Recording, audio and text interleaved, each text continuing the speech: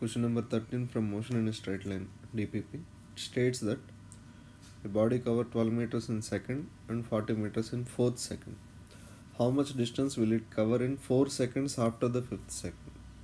So 4 seconds after the fifth second means they are asking from t is equal to 5 to t is equals to 9. 4 seconds after the fifth second. In this time interval, how much distance will it cover? So first let us use the conditions which they have given.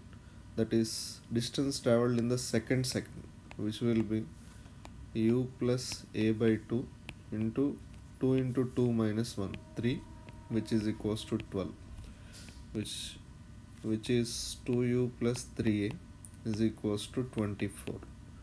Let us keep it as equation 1.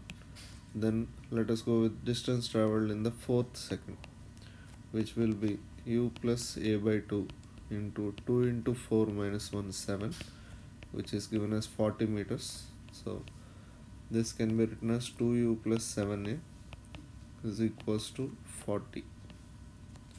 Sorry, this is 20, 22s are 40. Keep it as second equation.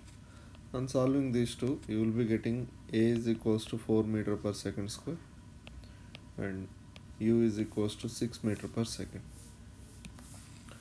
So we have to calculate this time interval. What is the distance traveled in t is equal to 5 to t is equal to 9 seconds. So from t is equal to 0 to t is equals to 9, the distance traveled will be is equals to u into 9 plus half into a into 9 square.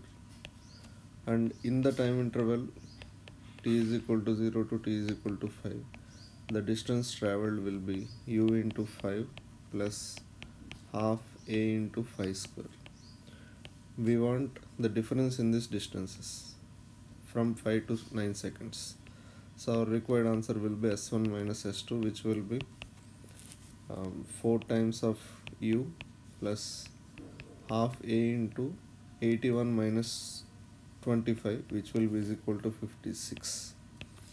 So this is 4, so this will cancel out 2 times. 56 into 2 will be 112. This is 6, 4 6 are 24. 112 plus 24, this will be equal to 136 meters. Right, so this will be the answer for this question. Thank you.